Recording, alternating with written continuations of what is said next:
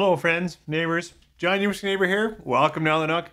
Welcome to Sunday. I know it doesn't look like Sample Sunday because these are grown bottles, but I actually received these samples from Travis and so I haven't had them.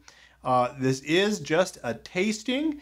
So while it might look like I've been spending a lot of time with this Woody Creek, I haven't. I got two bourbons on deck. This is Woody Creek. This is their straight bourbon cask strength, batch 6.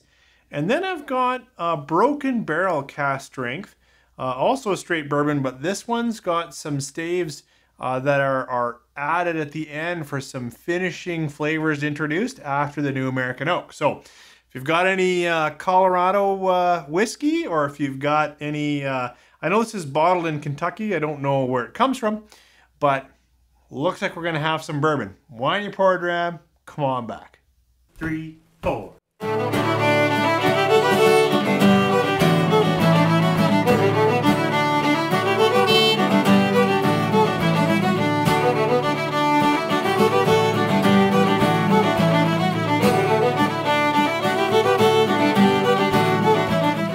Thanks for staying with me. As I tried to say, it looks like I know this bottle well, but this is actually my first taste. This is from Woody Creek Distillers, which I believe they're out of Colorado. Well, yes, it says Colorado right there. So they're definitely out of Colorado. And David Matthews, I think, is the main or head distiller.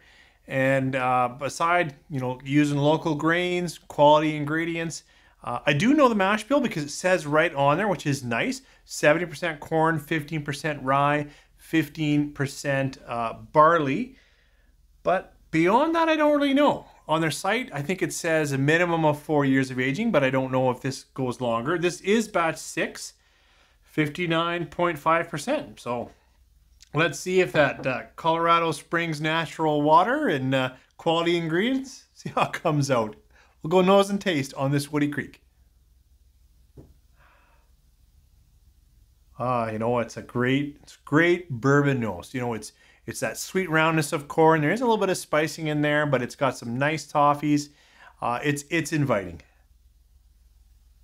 I would say the nose tends a little sweeter, a little less fruit. There might be a little bit of some apple already in there. Not cherry yet. That might come as I sip.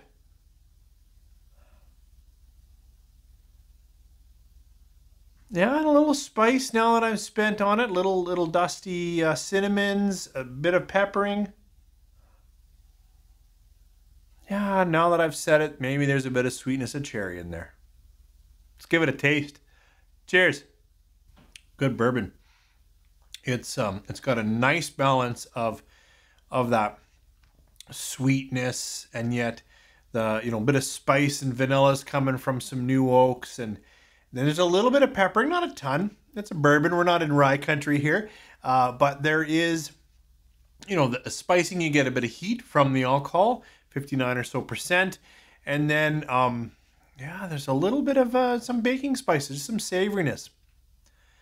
The fruit is backed off again. Better try another sip. That sip had some nice creaminess to the caramel, and a little bit of marshmallowing in that, like roasted marshmallow in the sweetness. Got a bit more char or something going on.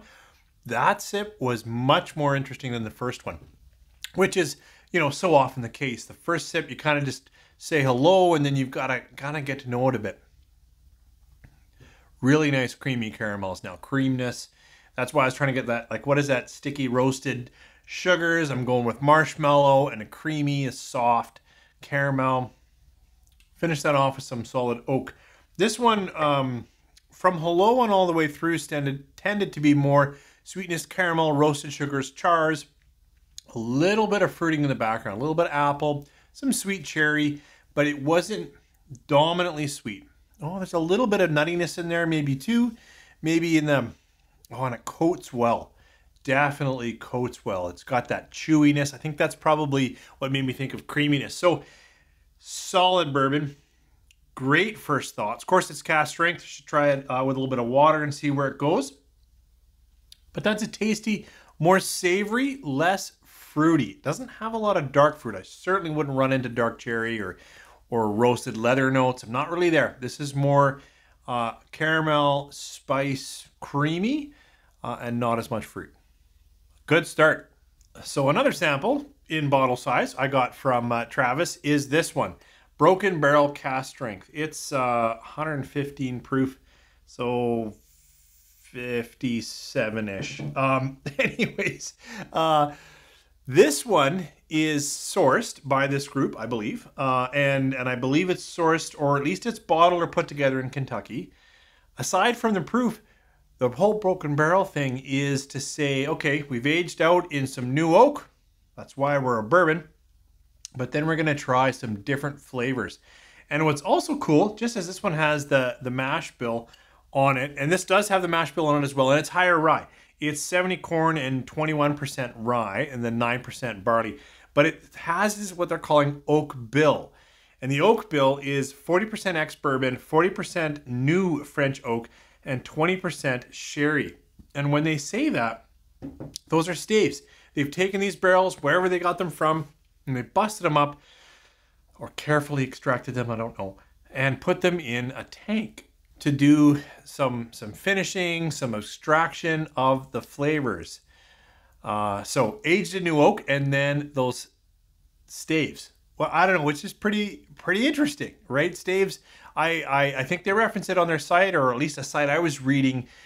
You know, Maker's Mark, very famous for putting in different staves at some point near the end of their process with Maker's 46 and whatnot. So we'll see how those flavors from the staves affect this bourbon. It is straight, so it's got to be at least 2 years, but it could be pretty young. Let's try nose and palate. Broken Barrel, this is also their cask strength. Did I say it? Batch 10? Let's see what it's like. So the nose, quite different than the classic bourbon from Woody Creek. Yeah, this coming back. That nut has evolved. Someone else wrote this. It's in my mind, but it's got a little bit of that peanut brittle sweetness. Sponge toffee. Just nice sponge toffee I've bought at the candy store in Banff. This has some chocolate, some fig, some dark cherry, which could be coming from the ex-sherry. Yeah, definitely leathered, raisined fig. It's got quite a few notes that I don't find here. Has to be from those staves. Let's try it on the palate. Cheers. There's a lot of the flavors in here are related to that oak bill. Is that what they call it? Okay, something like that. Oak bill. Yeah, oak bill. Because it has raisins and sultanas and leathered fruits, spicier for sure. Of course, it's higher rye, so there's even some peppering in there too. But it is oakier in the sense of all the different oaks. A little more nut, not sweet nut or like that peanut cream nut. This is walnut. It's got that musk like I get with sherry actually, and some nuttiness. That I get nuttiness from French oak. I don't know why I get a someone else called it like an allspice note, probably from the French oak, and a significant amount of ex-sherry in this. This is tasty for sure, but not classic bourbon. So if you're looking to expand your palate, right, you like classic bourbon, and this Woody Creek is just, I think, a fine, kind of creamy expression, a little less fruit. This is different, spicier, pepperier, and then some fruits that you're just not going to get from virgin oak and a nice solid bourbon mash bill. This absolutely is coming from ex-sherry and some new French oak. Interesting expression. This is my first taste. Even though it looks like I've had the bottle for a while, I haven't. Thank you, Travis, for getting these to me. I really appreciate supporting the channel and also just helping me understand what's out there on the shelves. While this is unique, and I do actually really like right now kind of ex-sherried scotches, of these two, this Woody Creek is kind of singing my tune. I'm kind of coming at it right now looking for a little more classic bourbon, and that is this. But if you want all those other fruits and flavors and stuff, Broken Barrel's pretty cool way to go.